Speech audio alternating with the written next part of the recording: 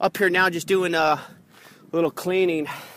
I did that little video, test cleaning, to check out production, and these things got dirty as hell again, so pretty stupid thinking I could just spray these things off in a little Windex. Did not work. All the dirt's back. I don't know if you can even tell from the video. Probably not, but anyway, I think our urgent care guy or somebody gave me the advice of using the brush here. So I picked this up, and anyway, we'll clean them off, especially my big boys down there. So I just used a little bit of a little soapy mixture they recommend for windows. I figure it's good enough for windows, commercial stuff. It's got to be good for these, because these things can handle it. Anyway, step one, and that brush too is a soft brush, soft bristle. Obviously, if it's good enough for windows, it's going to be good enough for your panels. I picked it up for like 25 bucks at Home Depot. But anyway, sun is starting to fall, man, so I better get spraying. First spray these babies down, then we'll soap them up and go from there.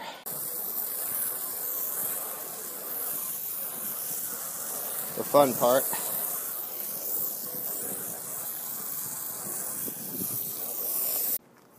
Gotta say, it's pretty awesome having this long arm. This is only, I don't know if you can tell, it's probably 6 feet right now. I think it goes to 15. I've got it as small as I can get it. But it's pretty awesome because I'm nearly 40 feet up. And I don't know about you, man, but I don't like getting on the edge of a roof that's almost 40 feet high. Especially when you're spraying water all over the place. So it's not the most exciting job in the world, but you gotta do it, man. And I did prove in my last video it increases production. Some people had thought maybe that I just cooled down the panels in that video, and that was really, that's what accounted for the increase in production. But that was a very cool, crisp day, which is unusual where I live, even in the wintertime. Panels were cool to the touch. Yeah, I may have cooled them down even more, but it was negligible. But anyway, it was like waxing and washing and waxing your car, man. These are my lifeblood. They don't call me Sun Sensational for nothing. So I better get going. That sun is going to be gone in 20 minutes. And I'm only halfway done. I still got, this is my end phase inverted string. This is where we get most of my big production, although I'm starting to catch up on the 12 volt panels down here. Because now I've got, let's see, what do I got? 3, 6, 8. So I got two 155s and the rest are 135s and 140s. So yeah, I'm getting there, man. And then I'm going to hit the rest of this rack here, which I'm going to obviously put the big boys on with the end phase, and just tap into the junction box I put in right there. It's pretty easy adding on. The hardest part, honestly, was that conduit right there. Bending that and getting that shit to run, angled down, attaching it into the drywall, into the concrete. Anyway, I don't do this shit for a living, so that's not fun. But believe it or not, the panels and the end facing electrical is pretty easy. Alright, I'm almost done with this rack. Now time to squeegee. The last step. That's pretty cool. They have a little squeegee on these things. Whoa, jeez. I don't know how much I don't know if I'm doing any good with this. Alright, these are done. Looking good. Although that squeegee does nothing. I'm going to have to dry them with a towel. Oh my god. That thing just fell down. Boom, boom, boom. Full of water. God knows what I freaking just... You can see the mess. Oh, maybe you can't see the mess. It's a mess. That was very stupid.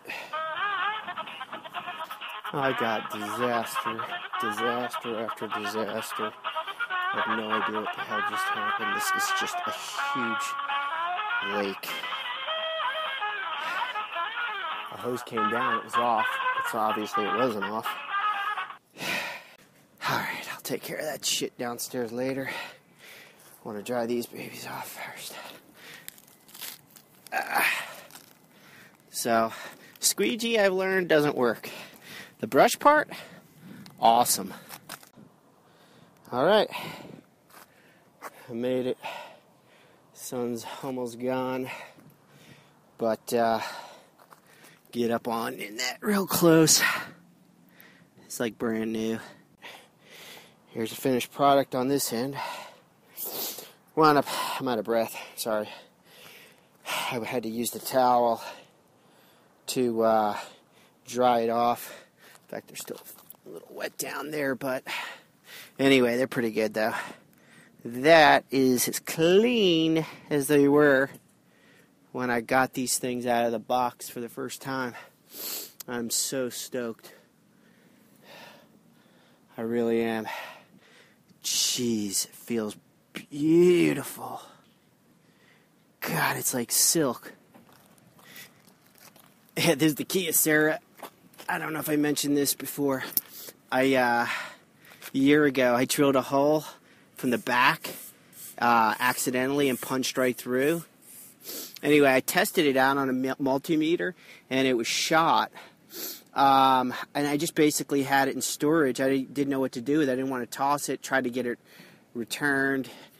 That failed. But anyway, long story short, pulled it out of the garage the other day just for a goof and started testing it out on the multimeter. It worked perfect. All right. Sun Sensational is signing out. I'm exhausted. Little view. Good view up here, man. I wish I had a deck up here. You can see that boat out there. It's really calm today. No wind. That turbine, I mean, obviously, I live off the beach. You can see the ocean out there. That turbine is always spinning. Minimum, or not minimum, but average 7 to 10. It's dead today. I don't know what's going on. I tried getting some readings on my HY down there, but couldn't break 5 miles an hour, so screw it. Maybe tomorrow. All right, adios. Sun out.